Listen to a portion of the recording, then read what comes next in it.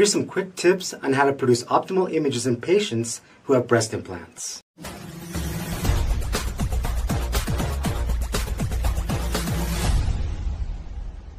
Breast implants can take what otherwise would be an excellent quality study and turn it into a limited at best. This is because implants prevent adequate ultrasound penetration similar to that of air in the lungs.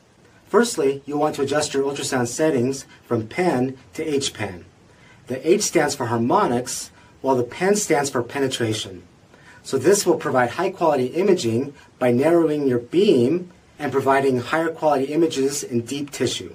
If your patient permits it, rotate them so that the front side is at a 45-degree angle with the scanning table. You'll want to obtain your parasternal views in a modified fashion. This is by placing your transducer a little bit more medially, just below the left breast, while fanning up.